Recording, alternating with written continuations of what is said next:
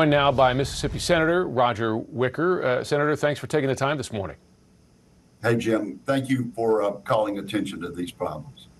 Well, I want to ask you because, of course, you've been paying a lot of attention to this problem as well, and you visited the area during the flooding. First question is there relief in sight? Well, this has been a long-term problem, and permanent relief is going to take a while. I will say this. We need to realize there's a flooding problem that's been going on for decades. And then there's the water and sewer problem that has also been a problem. This city has been under an emergency order from the EPA on safe drinking water for 2 years.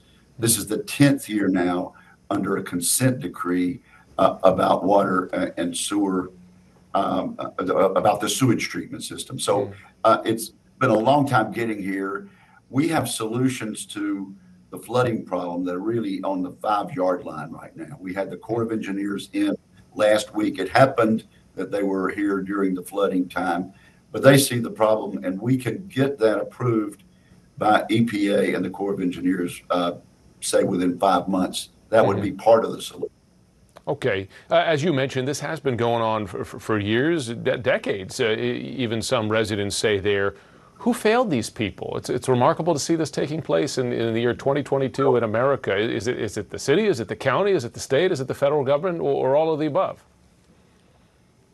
Well, I really like to look forward, but needless to say, there have been tax-based problems with population decline.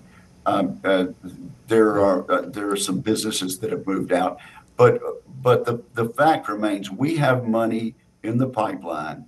The bipartisan infrastructure bill provided Mississippi $429 million for water and sewer treatment. So this is part of it. A large portion of that will be available in this coming fiscal year. So there's help on the way. But I'll tell you, this is an emergency, and the American people are seeing this. They're being very responsive. And we're going to need additional federal help to salvage the lives and homes and futures of our major city. I have 6 grandchildren that live inside the city limits in Jackson. So this is personal to me, but it's also my capital city. You're among the Republicans who voted for that bipartisan infrastructure plan. I think it's often hard for people to understand how long that will take to make a difference. Can you give folks who are watching perhaps from the area now a sense as to, okay, when will there be a longer term fix here? Well, there's going to be a short term fix in terms of this rented pump.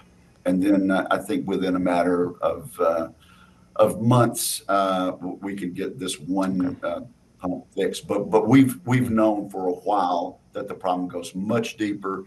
We have pipes under the city that are crumbling after decades and decades. So it will be a long-term fix, but we need to get those fixes approved by Washington, D.C., by the EPA and the people who have the ability to say yes to solutions that have come up, that have been arrived at on a bipartisan basis locally.